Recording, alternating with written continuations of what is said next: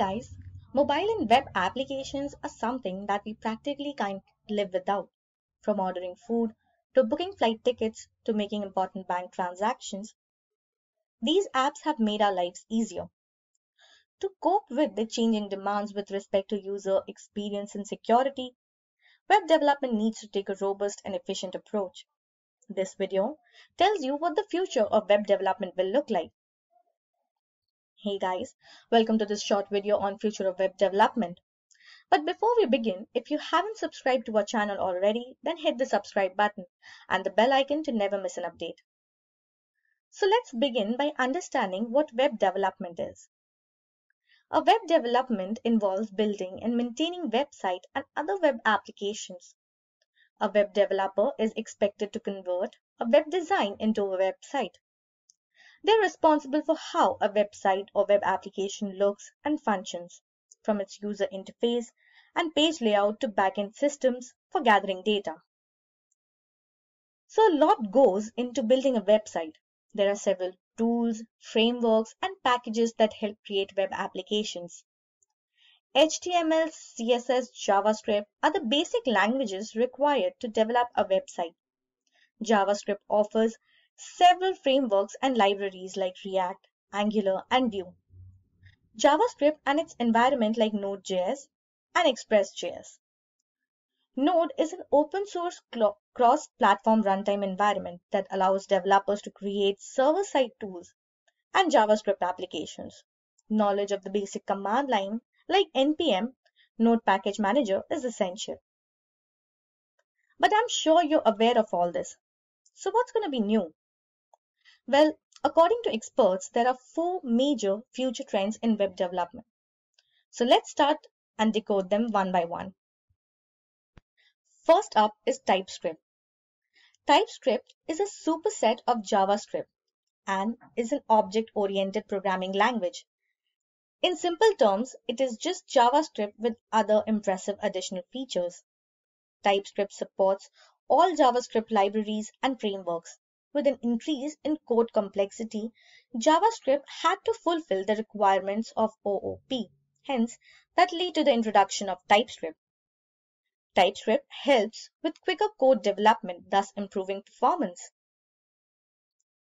There are a few improvements with TypeScript that give it an upper hand over JavaScript. Only at the time of development does TypeScript bring out compilation issues. This reduces the chances of mistakes occurring at runtime. A property of TypeScript is that it is strongly typed or enables static typing. Static typing allows type correctness to be checked at compilation time. In JavaScript, this isn't possible. TypeScript is nothing but JavaScript and some additional features, i.e. ES6 features. Some of these features are interfaces, generics, namespaces, null checking, and access modifiers. TypeScript supports IntelliSense, which provides active hints as the code is added. So considering all these advantages, TypeScript is something that will be widely adopted by teams across the globe. Next up is Webassembly. Webassembly is a new way to run on the web. Webassembly, or WASM, is the second universal programming language that all web browsers can understand and run. However, you're not going to be writing scripts in WebAssembly yourself. It's a low-level assembly language designed to be very close to compiled machine code and very close to native performance. What this means is that JavaScript is no longer the only language you can run on the web.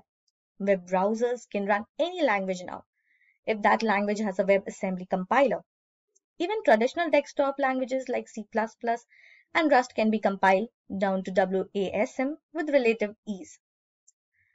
WASM currently runs in 94% of users' browsers, with IE, UC Browser, and Opera Mini support being the main things holding it back, as per usual. However, it's backed by developers from Mozilla, Microsoft, Google, and Apple, and support in modern browsers is fast moving. Next up, we have package managers. Packages A package manager or package management system is a collection of software tools that automates the process of installing, upgrading, configuring, and removing software packages for a computer's operating system in a consistent manner. It typically maintains a database of software dependencies and version information to prevent software mismatches and missing prerequisites. NPM is the package manager for the Node JavaScript platform. It puts modules in place so that Node can find them and manages dependency conflicts intelligently. It is extremely configurable to support a wide variety of use cases. Yarn is another package manager that replaces the existing workflow for the NPM client or other package managers while remaining compatible with the NPM registry. It has the same feature set as exciting workflows while operating faster, more securely, and more reliably. Lastly, we have JavaScript dialects. Compiler to JavaScript, there are many JavaScript dialects like CoffeeScript, Dart, Babel, TypeScript, and Svelte that offers better features than JavaScript and ultimately compile to JavaScript. It is likely that these languages will be the future. There are several other predictions like better appreciation for web standard, less client work, and more focus on personal projects, and the need to know more languages. Regardless, the future of web development looks more promising than ever. If you wish to make a career as a web developer, start now. So where do you think the future of web development is headed? Let us know in the comments below. Thank you so much for being here. Watch out for more videos from us. Until then, keep learning and stay tuned to Simplilearn.